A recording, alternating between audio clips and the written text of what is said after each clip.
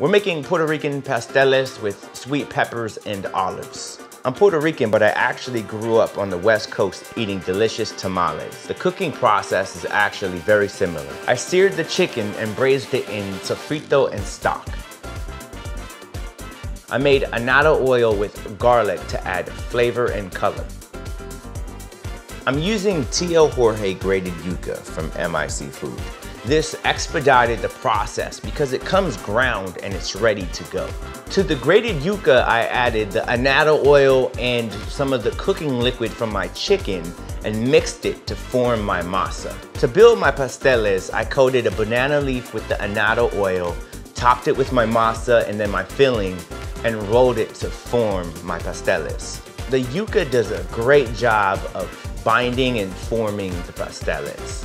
I loved the texture of the final product. It was absolutely delicious.